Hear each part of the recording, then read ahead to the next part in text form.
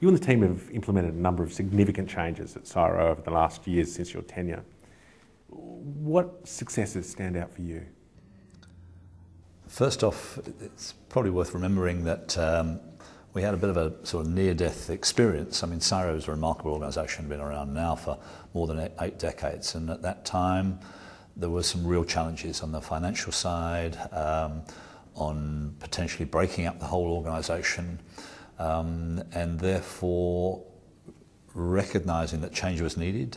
My wonderful Deputy Chief Executive Ron Sandan often talked about the last roll of the dice.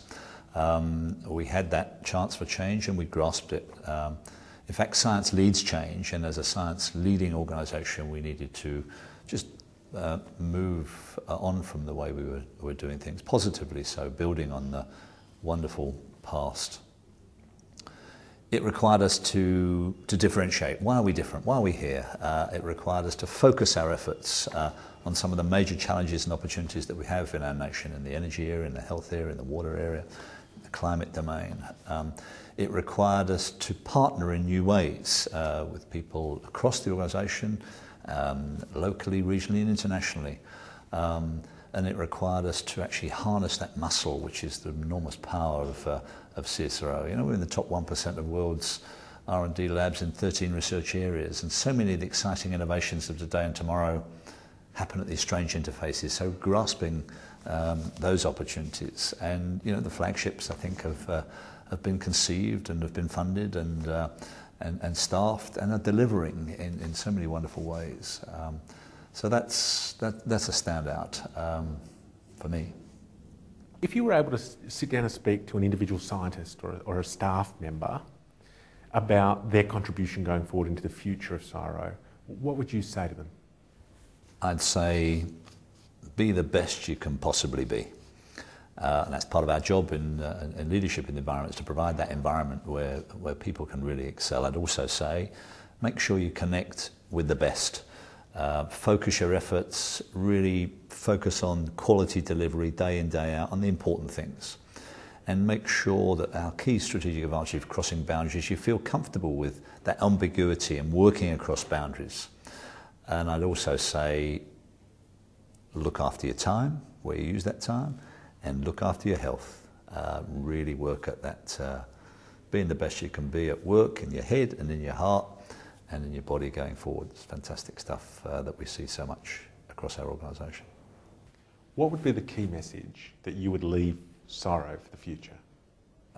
Our colleagues in CSIRO all know that there are a number of key messages, but maybe the one I would leave is the lookout one with 3 exclamation marks, which amuses lots of people, including all my colleagues. And the first is that what we do in science, Australia's future, our byline, it's about the future. It's looking out in that 10, 15, 20-year time horizon and keeping our eyes on that future and what science can deliver for society.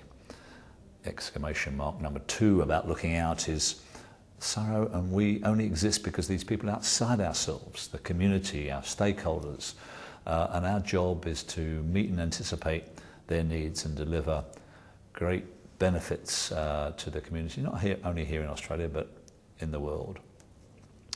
And I guess the third one in lookout is the lookout, danger, beware.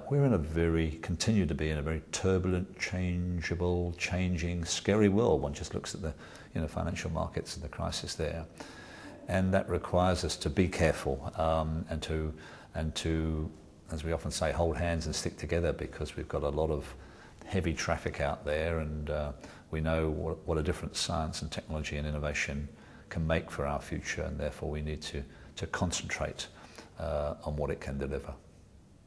If I was a young scientist and my first day at CSIRO, and I didn't know anything about the last 8 years, what would you say to me if you wanted me to, if you wanted to capture in an essence what you think CSIRO is to a young scientist? What would you say to them? I'd say CSIRO is a goldmine. Someone somewhere in CSIRO can help you on your career journey. Someone somewhere in CSIRO can help you deliver on your personal objectives, on your project objectives, on your career objectives. It is a remarkable organisation. So get into that gold mine, explore, tap into all the resources that you have available to find out where these people are, and go and find them and talk to them and work with them, and feel comfortable with boundary crossing par excellence. That's what I tell them. To have a role like you've had, the amount of support you must get by staff, by fellow scientists, it must be extraordinary. What's your response to that support you've received throughout your tenure? Look, I've just been blown away by that support from the team, the people who've joined the organisation, the people that have been around for a long period of time and said, we need to do things differently, Geoffrey, and who have been there cheering and in the front line, and saying, go for it. And I'm forever grateful to my family, for Janet, who have taken some real heat. It's always complex going through change. The media sometimes wasn't that kind. And, 5 o'clock, getting up day after day after day, on the road, because that's what the organisation is about, across so many sites in our nation, was heavy going. But if I didn't have that support from home, and the wonderful support from the team, and the support from the board, and parliamentarians of all hues, it would have been a tougher ride. What sort of advice would you give yourself on that first day when you started at CSIRO? In retrospect, now looking back, what advice would you give to you?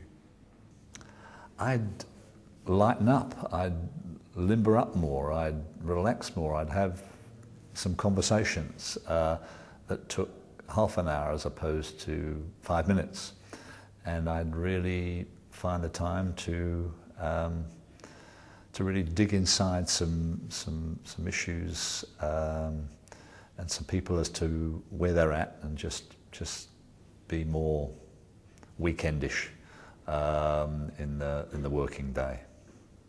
What about your plans for life after CSIRO? It's time for some time out. As I said to a lot of people, each of our 4 lovely boys had this wonderful thing called a gap year between school and university, where they went off around the world and did all sorts of things they didn't tell mum and dad about.